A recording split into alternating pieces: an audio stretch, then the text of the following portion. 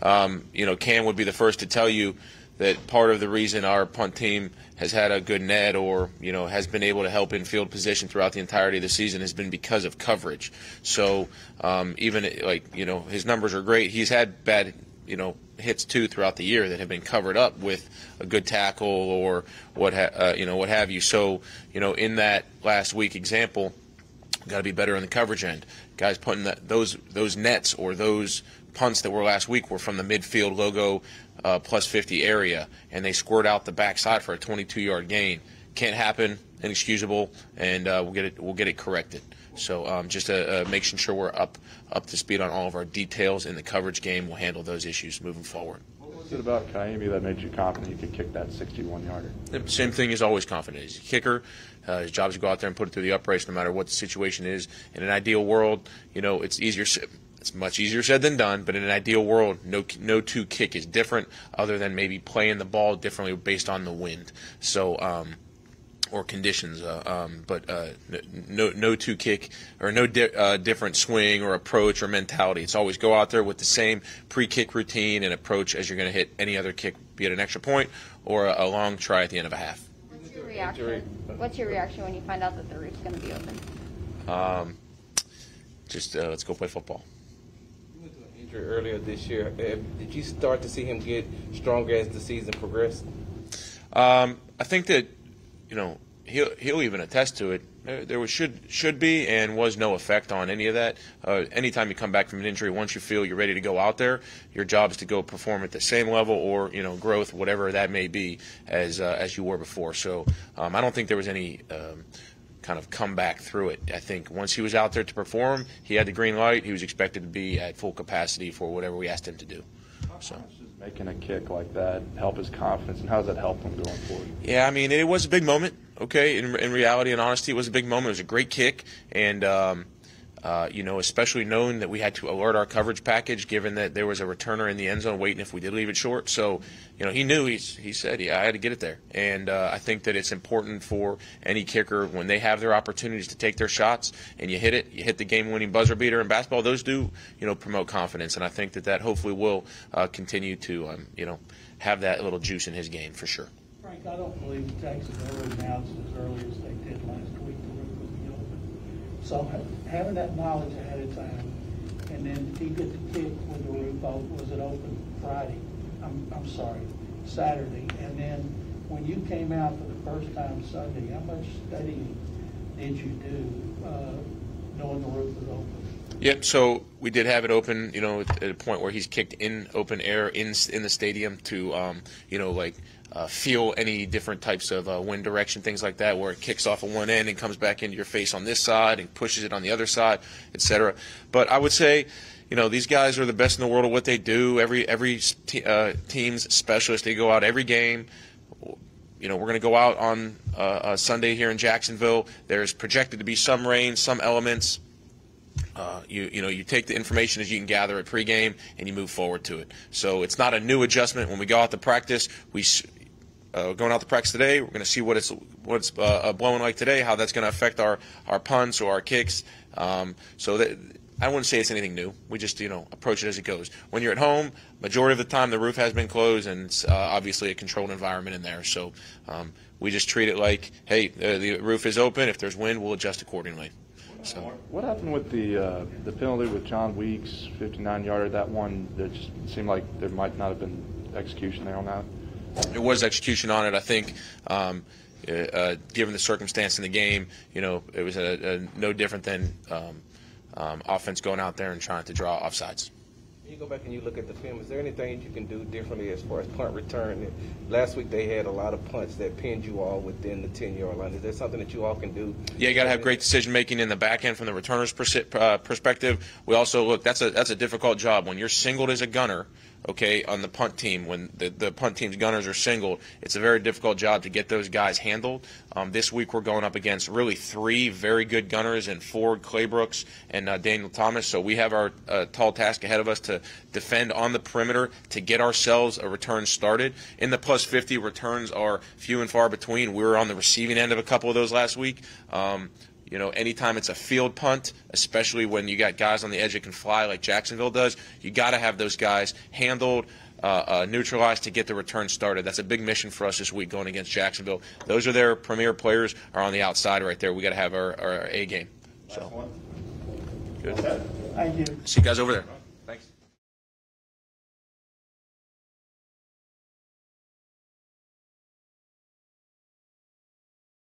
Being in charge, he was already in charge of the offense. What changes do you have to be ready for under the circumstances? I don't see many changes that, really affect, what we do. The guy, speaking as the defensive coordinator, the guy that was going to call the offensive call, still is doing that. So it doesn't affect it an awful lot. I think all of us in the profession, we've been in places where firings happen, coaches leave, but eventually, they didn't cancel the game, so they're going to show up, we're going to show up. I think you get down to that. We're going to practice today, preparing just like we were before. What do you notice differently on tape Trevor Lawrence versus when you guys saw him in the season opener to now? Well, I think as you look at all players, especially rookie players, improvement. Sometimes the record doesn't show that, but he threw some good balls when we played him. He would like to have some balls back. I think that's just kind of life in NFL a little bit. But the same guy that was drafted #1, that's still him, and he has a lot more experience. It's just not about one guy, of course, too. They beat a good Buffalo team that beat us. They beat a good Miami team that beat us. So that's kind of what we're going on. And the second time around, you're going to get, the best effort, and that's what we're playing for. He obviously was kind of viewed as a generational type prospect, but how much do you think with any guy, whether he's deemed a can't miss or not, it matters kind of just the surroundings around him? Well, it's a team sport. That's definitely the case. And I think, it's kind of pretty early in a career too. That's a big statement to make when before a guy comes into the league, generational talent and all those things. There are good players that come into the league each year, and they need to be able to play. There's no guarantee on anyone, but you just go on ability. Trevor Lawrence has all the ability in the world. He's a mobile guy. He can make all the throws.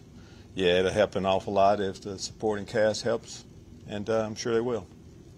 You've talked, you've rotated your defensive lines for a long time. I'm curious with defensive end particularly, are there exceptions to people who stay on the field longer, and what does it take for someone to be an exception? Well, our rotation, of course, we're going to keep that inside, but we have a history now, too, on how we do things, and the way you've seen the guys play is how we like to play them.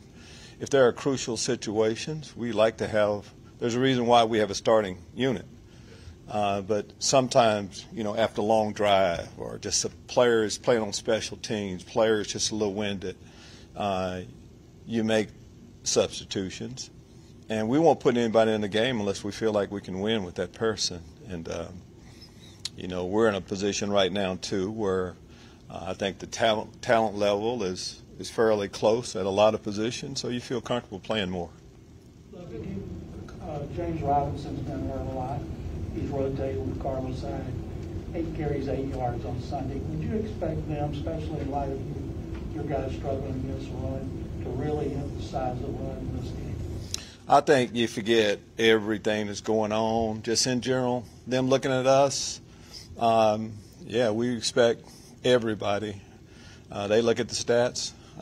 This past week, you just look at this past game, we gave up 2 big runs. If you take away those runs, I think we did a decent job, but our stats say that a team should try to run the football against us, so we have to prepare for that. Stats say the team should try to throw the ball over our head a little bit. We have to prepare for that. You never know, we're going to cover the waterfront, and for us, though, we need to put in a good defensive effort. It starts with that, and that's what we're practicing for. You talk about, Eric Murray said that he expects, you guys know they're going to do a lot of an inside zone in terms of when they run the ball, but if you guys stay gap sound, you should be able to handle and that's been one of the areas that they struggled. Is that one of the focuses this week? Well, I think just talking about our defense in general, I think every time I've come up to the podium, I've talked about, Coach Culley has talked about us being gap sound. It comes down to that. You know, if everyone just does what they're supposed to do, I mean, we're going to have success defensively. I know offense is going to say the same thing. We just get every block. We're going to be able to run the football. I mean, that's a chess match, but I just know our success we've had when we played our best ball, it's been that. And for guys to just buy into that, you talk team concept. That's what team concept is about, taking care of my job, having just that tunnel vision of that little area that I'm responsible for. If we can do that better, we'll be fine. You got four players on the COVID reserve on your end of the field, and Justin Reed working through practice. I mean, how much is your depth hit right now, and how are you working through that? It's late in the year, so depth's going to be an issue. You just look at from the time we played them, first game of the year, how many starters are we going to line up with? It's a big change, right? Depth is that's the issue. I think that's the case throughout. COVID is hitting our league. Injuries have, and we're no exception to that. But we have a lot of guys that we played, and we're not to the point where we can't play the football game. So we'll adjust. As always, next man up, and that'll be the case. Corner, is he a slot to maybe help you all at safety? One more time. Lonnie was playing a lot of corner. Is he a person you might move back to safety if you need him? We've got a lot of options. We've been, how many times I've been up here, guys, I don't talk much about what we're going to do. We have a lot of options. You look at our history. We have a history now. History of Lonnie playing corner, Lonnie playing safety. We play guys in multiple positions. In life in the NFL, you need to be able to play multiple positions, and sometimes it comes down to that. Gives you options. To last week's game, you all had cut down on the big play, allowing the big plays to happen, and then against Seattle, it happened. You gave up multiple big plays. What are you all going to do to adjust to that, or what did you see on film? Games are different each week, but I don't think you can really tell exactly what, and you can put a label on somebody based on one game. We've played good football for the most part the last month. Have we given up some big plays? Yes, we have. What we're going to do is we're going to go to practice and work on those things. We're not trying to. But I think sometimes you can hone in on maybe it's not the entire group. It's a certain position, a certain guy, and you just try to get him better, and that'll be the case. Hopefully we'll be able to stay in our gaps a few more times on those two big runs that they have and not let the ball go over our head in a 3-deep coverage right before the half. I think we'll be able to take care of those things. Lovie, when you look at Garrett's snap count the last 2 games, it's increased. What do you want to see from him in this game? Just the normal improvements that you see from a rookie. He made some good plays last week. Like what he's done throughout. He's been patient, taking advantage of the opportunities he's gotten. And if you continue to do that, you're going to get a chance to really show. And if you make a few good plays, you get more. It's like that. That's how we do it. You get an opportunity to get a few reps and you play well, you're going to get more, and that's the case with Garrett. I'm anxious to see him take another step this week, and I believe he will. Last one, Brooks. Coley said that Malik Collins has been your most consistent guy on the defense line. What makes him consistent, and why has he been so good for you guys? What makes Malik consistent? That's a pretty hard question, right? I don't know exactly how to. Malik, he shows up every day at practice. He's a coachable guy. A lot of times some of that has to do with talent too. Your best player should be the most consistent, but there are some others also.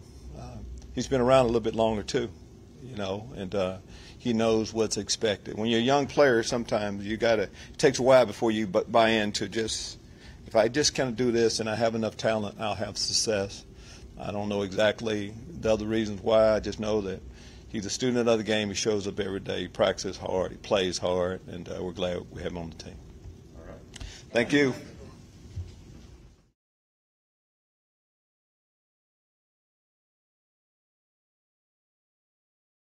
The Jaguars defense kind of this time, you think, compared to last?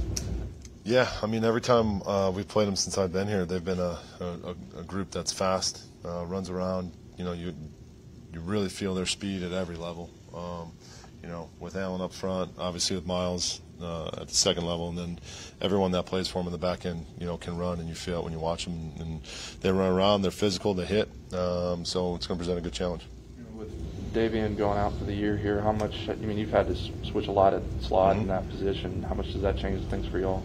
Yeah, you know, I think every week we're trying to, you know, even with Danny and even with Davion, just trying to find different ways to move people in and out of the lineup. Trying to move people different spots in the formation, so it's not so predictable as to where certain people are going to line up. So I think we're just going to continue that. The only difference is that we'll be using, you know, different people. Talk about the positives that you've seen from Davis on last week. Yeah, he did a good job. You know, first of all, did a good job handling stuff in the run game, getting us out of good or bad plays, making some different alerts that we asked him to do. And then as far as you know, play composed in the pocket, made some good throws, you know, particularly on the run. Did a great job on that opening drive, moving down the field. So some definite good things that we're looking to build on. And, you know, hopefully we can just continue to improve at that position. What challenges present when you enter a game with just two running backs? Yeah, I have to be mindful about you know, not wearing them out. You know, got to be smart as to how we're using them, not only in the run game and the pass game. You know, don't want to rack up a bunch of unnecessary miles, you know, running downfield if we don't have to. But you know, I thought Royce and Rex did a great job on Sunday, and you know, obviously getting David back this week. Hopefully we won't be running in that situation here moving forward. Nico still doesn't have a touchdown, but he looks like he's getting more. God dang, he's been close a couple times, huh?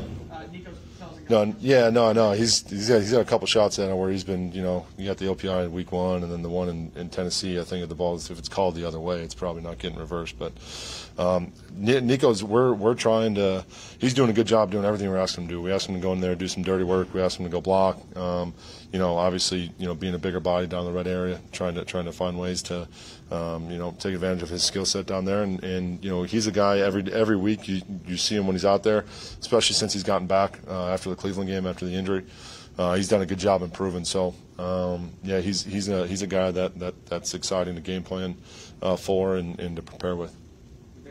Coach, barring injury, can you see him and Nico and Brevin going forward being the cornerstone for this offense? I would hope so, yeah. Yeah, you know, I think obviously Brandon's got a career full of production, and he's doing the same thing this year, doing a great job producing for us and making big plays, big chunk plays when we need him to. You know, hopefully Nico's and, you know, can you know, fit in that mold for us here moving forward. Anything else? Thank you, guys. Appreciate you.